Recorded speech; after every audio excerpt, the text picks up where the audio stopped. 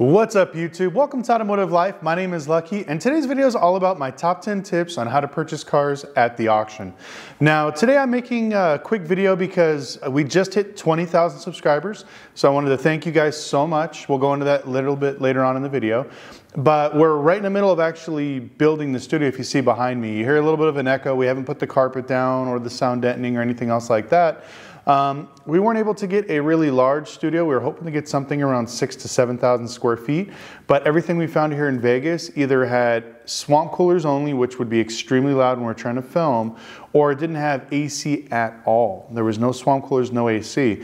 And there's a shortage of commercial real estate when it comes to warehouses in Las Vegas, and the prices are just obscene. So we decided to hold off, so we got this small one in the meantime. But as you can see, we just put up these wall panelings yesterday. We're gonna be painting this all flat gray. We have another 3 rooms. We're gonna be doing different colors.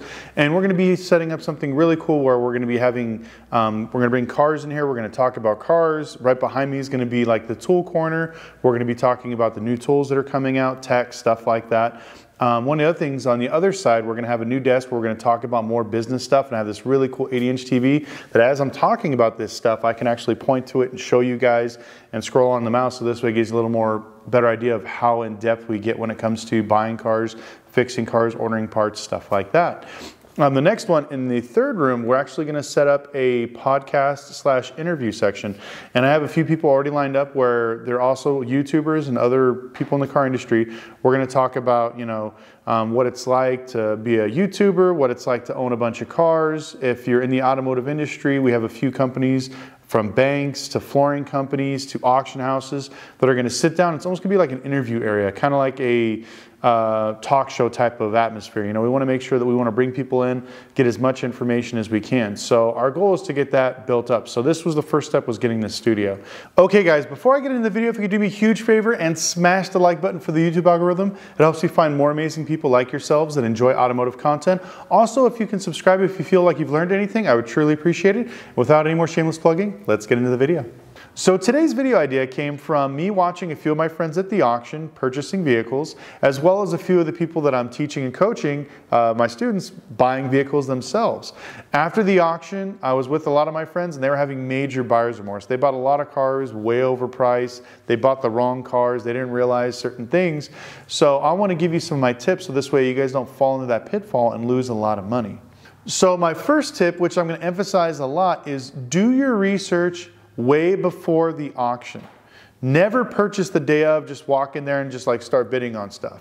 Now, if you've been doing this for 10, 15 years, then you know what you're doing, you know the market, you're good to go. Just go ahead and go for it. But if I would say if you were 3 years into your business and below, I would definitely take heed of some of these tips when it comes to purchasing vehicles. Now, I like to do a lot of research a few days before. So let's say your auction falls on a Thursday. That's what happens here in Vegas. On Monday or Tuesday, they will release a list of vehicles that are coming up. I will go through the list first. I will check the ones that I'm interested in. After I check those ones, I'm going to go through and I'm going to start looking at the condition reports and everything about them. Now, it's very important that you need to click and see all the condition reports and go through it really, really thoroughly, because on the regular auction page, there's going to be general information about the car, and sometimes they make announcements. But if you go to the condition report, sometimes there may be other notes that are not in the first one, or there may be notes that are counteracting it. And I'll give you a few examples. So, if you're purchasing a car and let's say you found a Toyota Corolla and it looks great, looks clean, you love it, you don't see any notes in the thing, you bid on it. And next thing you know, you come to find out that you didn't look thoroughly enough at the condition report. And maybe it's TMU, maybe it says it runs and drives, but there's no reverse. Has other issues. Maybe it has a junk title, which I've seen that happen quite a few times. Don't ever buy those. I'll make a separate video about that. A lot of these people don't pay attention to that. So they're like, well, it wasn't in the announcements. I want to arbitrate it. But if it's in the CR announcements, it's still technically the announcements, so you can't get out of it. But you want to make sure that you check both of those very, very thoroughly. As well as, I've actually purchased a vehicle. It was a Dodge Charger. They said that it had a blown head gasket in the actual ad, or excuse me, in the announcements that motor was bad. But then if you go to the condition report, it says you know, car's thermostat and water pump were leaking, thought it was overheating because of that, replaced it, car's good to go, listed as running and driving. So sometimes when they're doing the CR reports, the technicians in the back of the shop will actually put something in there that'll supersede the actual announcements on the auction. So when I was bidding on this car, everybody at the auction house, all they saw was bad motor. So nobody was bidding on it. Nobody took the time to read the CR report and actually see that there was, you know, repairs done to the vehicle, and now it's good to go. So I bet on that car, and I got it like maybe $4 grand back a book, you know, but you can get a lot of good deals like that if you take the time and do the research, you know, because I hate to see people go the last minute and just start bidding on cars, and next thing you know, you screw yourself. So my second tip is, now that you have the list of all the cars that you want and you've gone through the condition reports, the next thing is we're going to do auto check and Carfaxes on every single one. So if you're a dealer, you want to make sure you do all these things, because each one's going to show you a little bit different information. So even though it may come up as a clean title at the auction, titles can be washed if they go from state to state. What that means is, if you buy a car in Vegas and you take it to Georgia, sometimes it may be a rebuilt title here. Once it gets to Georgia, it may be clean. So you want to make sure that you do the research and find out that you actually have a clean title car and everything is good to go. The mileage lines up, and also to see if there's any type of disparity, because like I said, sometimes if you buy in what's called the, if you buy at red light, it's as is, where is, how is. So you need to make sure you check all your vehicles so it fits in your lending parameters. Because remember, some banks don't take frame, some banks don't take TMU, and some banks don't take rebuilt titles. So you need to know these things before you purchase. Tip number 3 is know your lane. What I mean by know your lane is basically buy in the lane that best suits your dealership. I made a video about this just the other day where I see a lot of people looking for deals. They go buy in the T lane or TRA lane, which is the non-runners, mechanical issues. And then I see some people go out and buy in the rebuilt lane, salvage lane, bank lanes. There's all kinds of different lanes. If you're a small independent dealer and you don't have a shop, stick to yellow and green light cars. Preferably under, you know, 120,000 miles, 120 to maybe 80,000 or 70,000 to about 120,000 miles. Stay in that realm. Stuff that needs a little bit of work, but nothing too much. That's something you can do with maybe a nice mobile mechanic, a small mom and pop's repair shop. Don't buy out of your lane, because I know it's very tempting. You're paying, you know, $16K for a Malibu, but you see one 2 lanes down going for 8, but just needs a motor. Don't do it. You're going to buy it, you're going to get stuck with it, you don't have the facilities to take care of your car. As well as staying in your lane, buy what suits your dealership. If all your cars are under $10,000, don't go out and buy a $20,000 truck because you got a good deal on it. Stay out of it. Stay in your lane. Make sure you buy the cars that best suit you. Also, what I mean by stay in your lane is buy in your financial lane. I see a lot of people that get excited. They're like, you know, I always wanted maybe, we just saw one of my guys, he bought a SUT truck, Hummer, beautiful cars, but it was supercharged, had all this crazy stuff lifted. I think MMR, and it was like 29,000. He paid like 26. So he was bragging that he got it back of MMR. But at the end of the day, he's going to try to sell it for 30-something thousand, and it's an 07, I think, or 06. So a lot of banks are not going to finance it, and then all the people that are going to want it are usually going to have okay to bad credit. So he's going to be stuck with that car. And on top of that, he bought it on his floor plan.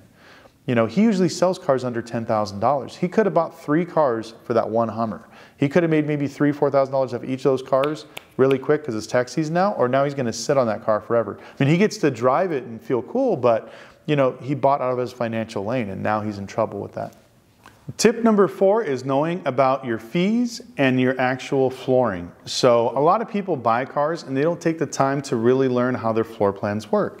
Now, let's say you go out and you buy a $1,500 car and you're excited. You're like, wow, I got this car cheap. I'm going to fix it up, sell it for like $59.95. It's going to be a quick tax season car, you know?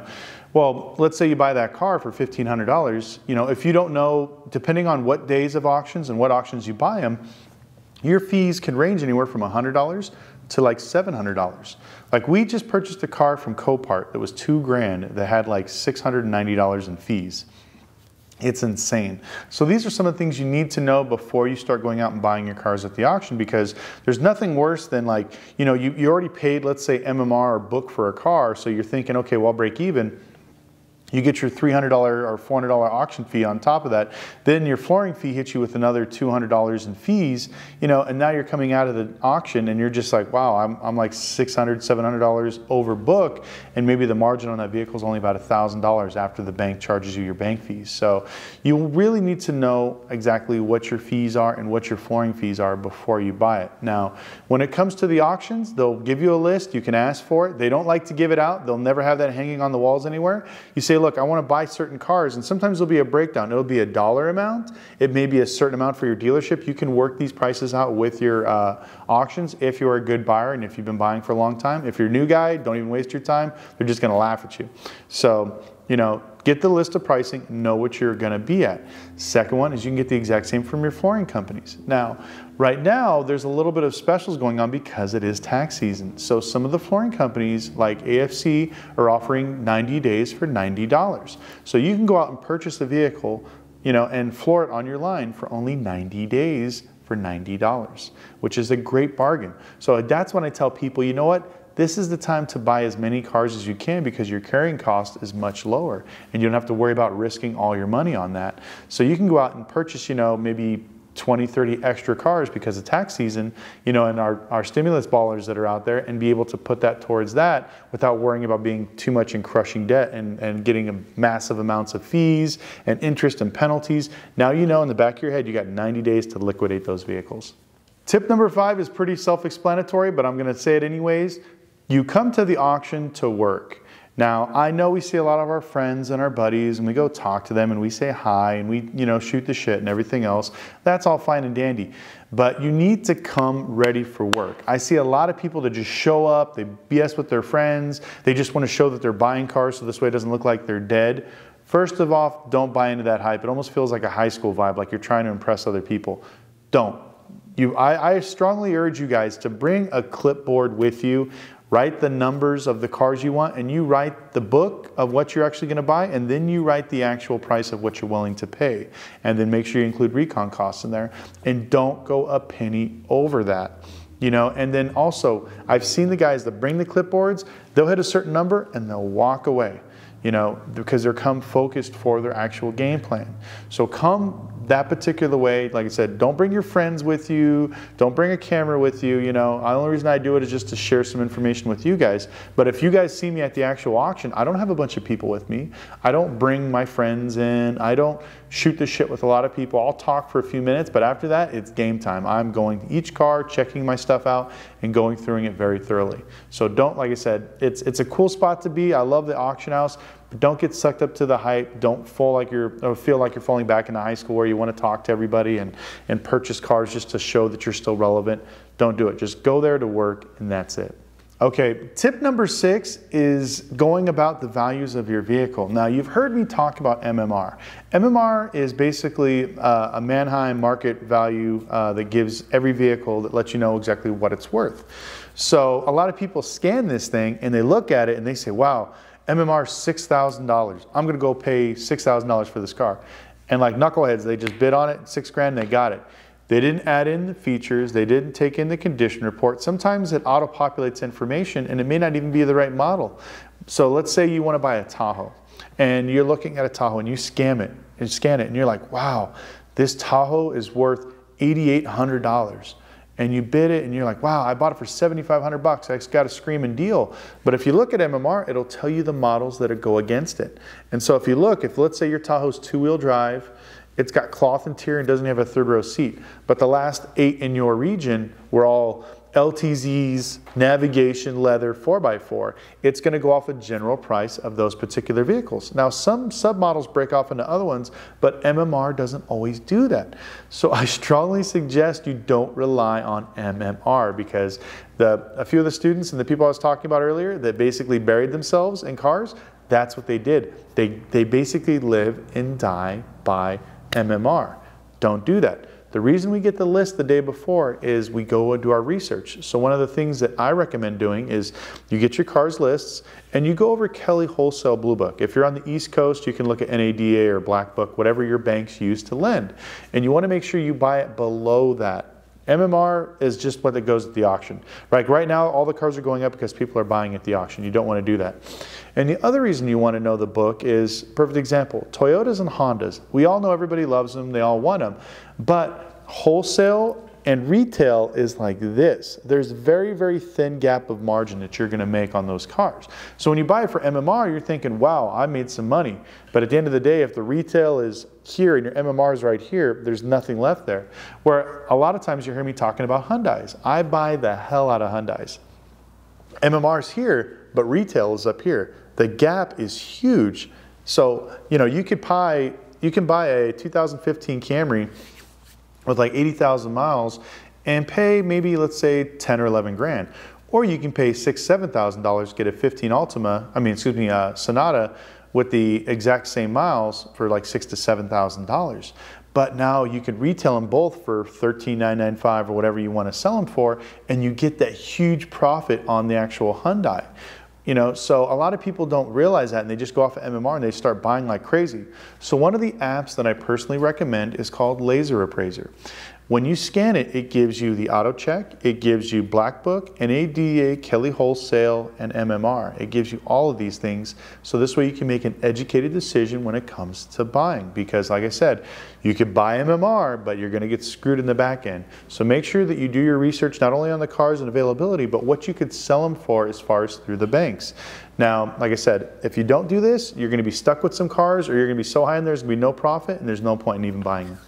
Okay, tip number 7 is going to be a little bit counterproductive when it comes to being an independent dealer, but unfortunately I'm going to be honest and tell you guys, when I go to the auction, I buy from banks, repo companies, and some other title loan companies and stuff like that. I will not purchase cars through an actual independent dealership. If it's a franchise store, I'll buy it, but I will not buy from independent stores. The reason is a lot of independents will, if they can't fix the car, they'll just send it the way it is. So most people automatically think that, oh, I got this car for a good deal, but you bought it from an independent. More than likely they tried to fix it, they couldn't do it, maybe they Mickey Moused it, they did some really crazy stuff, and I've had a lot of people have a lot of issues. When I first started, I did buy a lot of cars from a few of my friends, but I noticed that the trend was, one of all, they'd lie to you. Most independents are gonna be like, oh bro, it's a good car, it just needs this.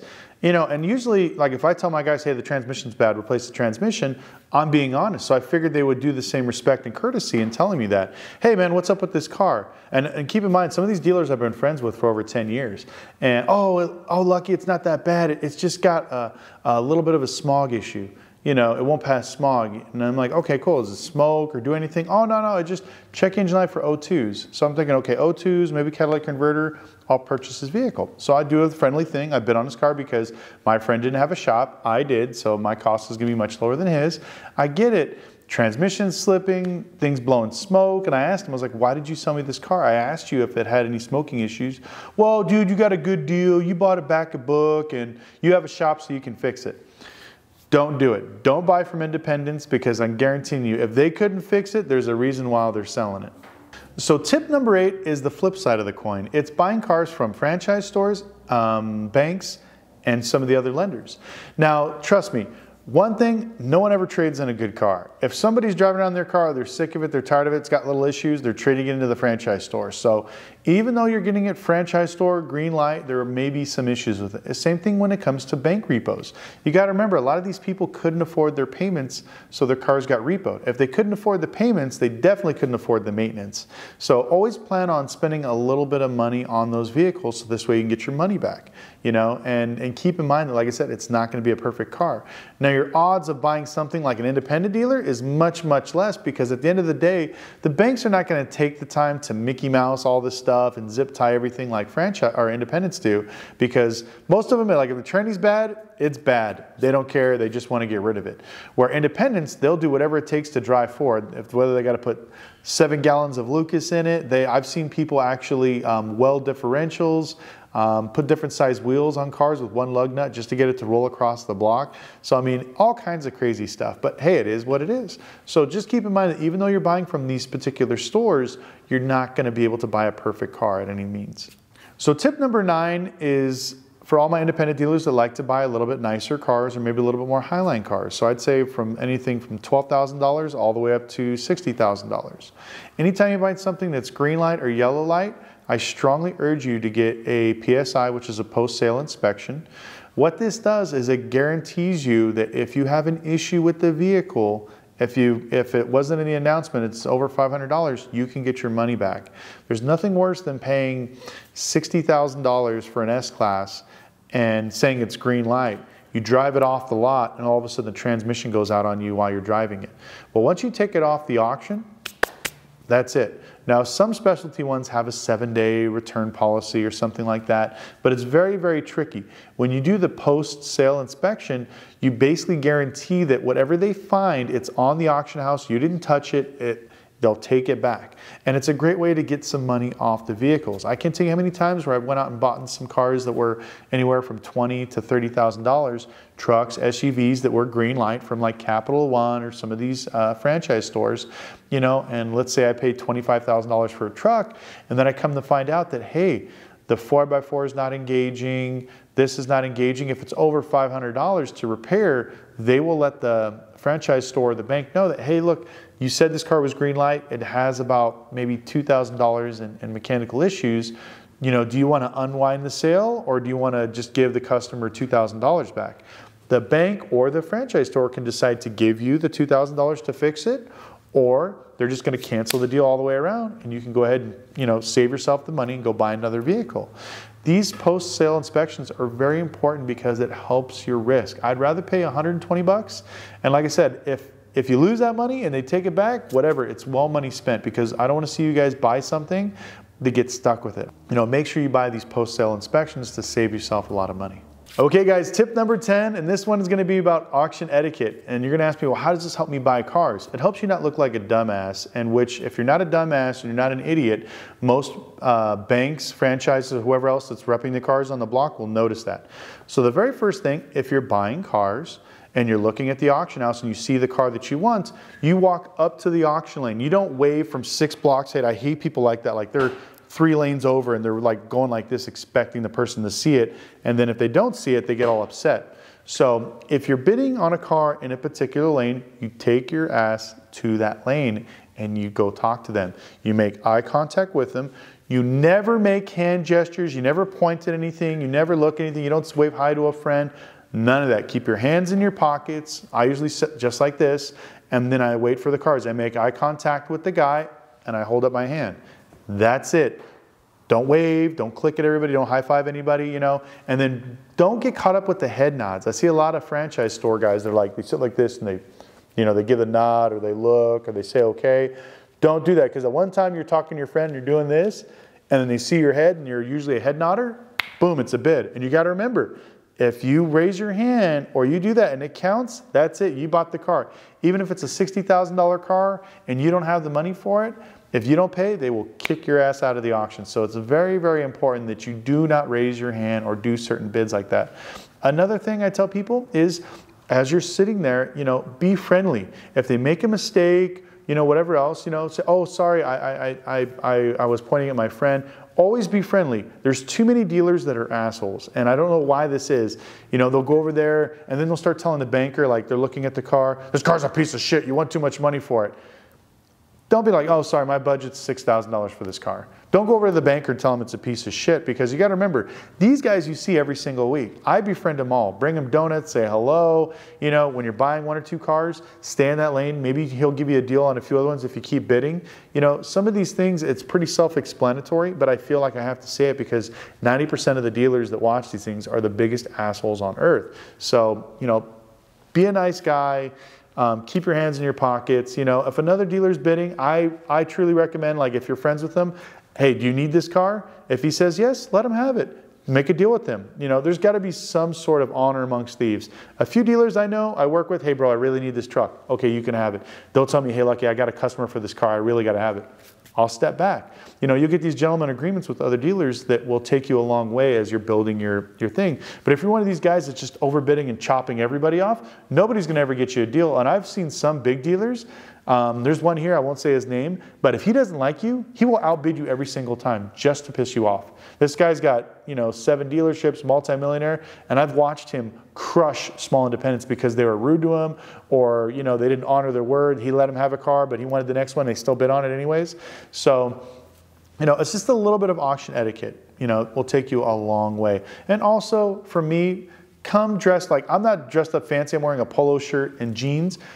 Don't look like you're homeless. I don't understand it. Some of these dealers are worth, millions of dollars, and they show up with a dirty shirt, like sweatpants or basketball shorts, showing off their underwear, and everybody can see the skid marks in your shorts. It's like, it's a joke. Be professional. This is why everybody thinks that most of us dealers are clowns, is because this is the way they act when they go out to the auctions. So please present yourself as a professional, because you are. Your job is to help 90% of the people on this planet get a car, because everybody drives, and you're making the rest of us look really, really bad. So once again, I want to thank you guys so much for watching. Also, like I said, I did hit 20,000 subscribers. I want to thank you guys so much. I truly appreciate it. If you want to put something down in the comments, I don't care what it is, toast, tacos, congratulations on 20,000. Plus, if you have any questions, please listen down below. I'm taking video ideas, other requests, stuff like that. Any information on my training and everything else will be on my website. I'll link it down below, and we'll see you next video.